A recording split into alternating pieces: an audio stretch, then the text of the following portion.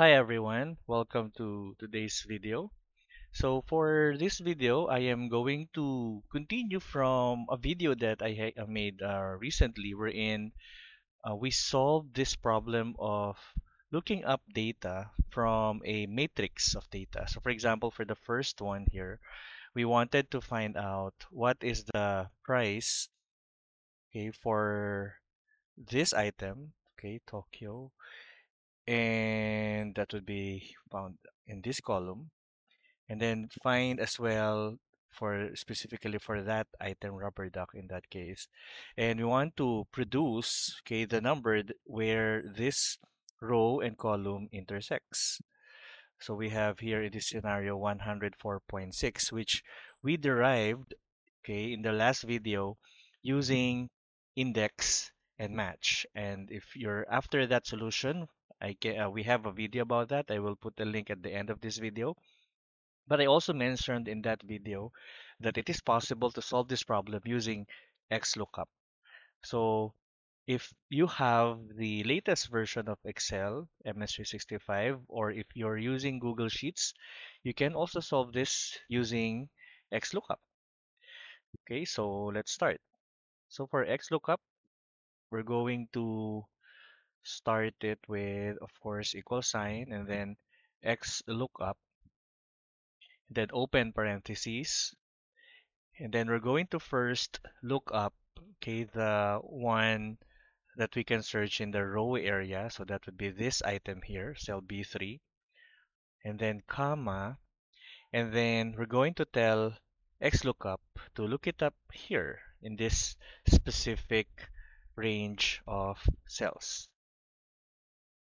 Okay, so comma, and the next argument that we need would be the return array. So for the return array, in a regular XLOOKUP, we usually just identify another column of data where we want the values to be returned to us. However, in this specific scenario, we have different possibilities. It could be under Tokyo, under Kyoto column, Osaka column, and so on. So highlighting this specific range of cells will simply not work because we have to consider the column aspect as well. So what will happen now is instead of using or highlighting a range of cells for the return array, we're going to bring in another XLOOKUP. So this XLOOKUP is going to give us, okay, the column aspect. So for this XLOOKUP, we're going to look up this cell A3 and then comma, and then we're going to look that up over here in this column area and then comma, and then we're going to ask XLOOKUP to return to us, okay, the data from our range of cells. So the idea is that that second XLOOKUP is going to give us a range of numbers horizontally, which will then be sent to our previous XLOOKUP in order to give us or in order to select the right row aspect. So we're going to close at this point and then enter. And you see that we have the very same answer that we got using index and match.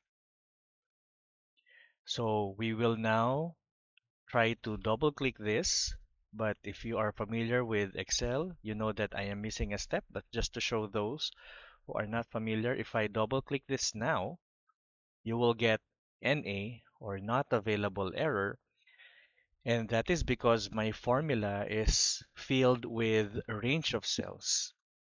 And this range of cells actually moved down when I double clicked the formula. So what was initially as G2 to M2 translated into G3 to M3, it translated to G4 to M4, and so on. And that's true for the other range of cells as well.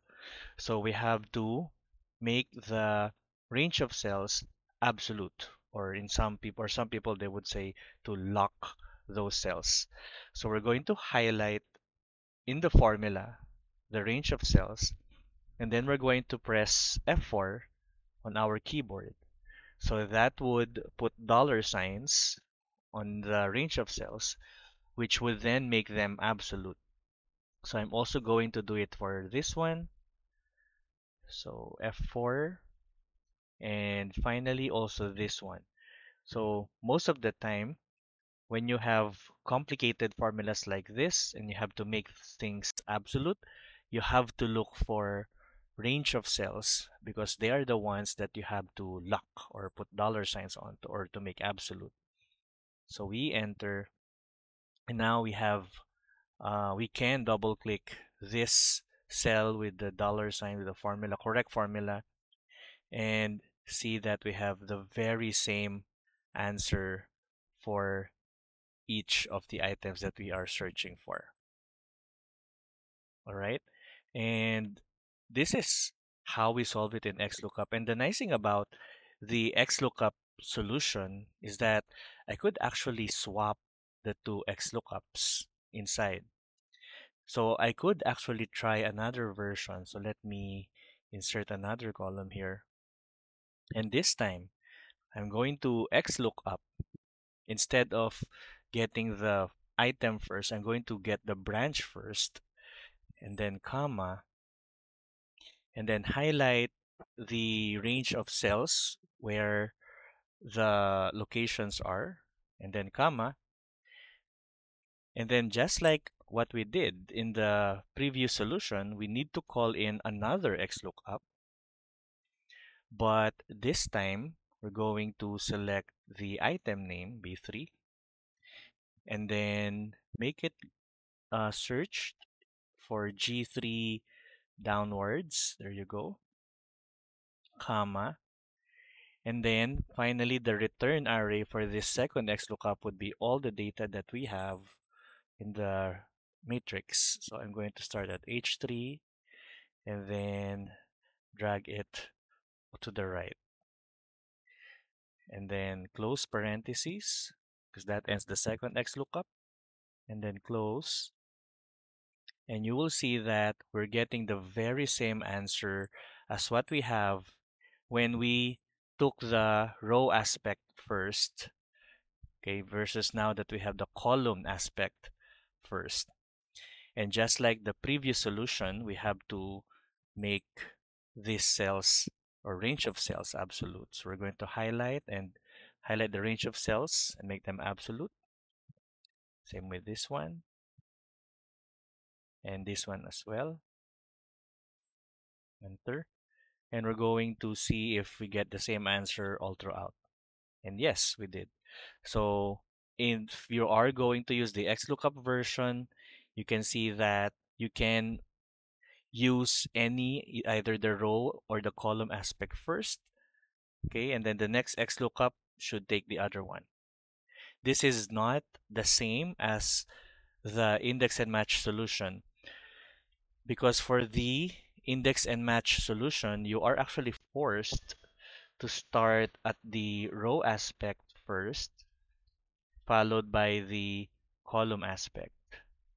Okay, index and match requires you to do that, okay, in that order, not unlike XLOOKUP. And there you have it. We now have our different possible solutions for the matrix, or looking up in a matrix problem. If you liked the video or if it helped you, feel free to hit the like and subscribe button. It really helps the channel. And if you have any questions about this, you can use the comment section and I will try my best to answer your queries as soon as I can. But for now, this is it. Thank you for watching the video and keep safe.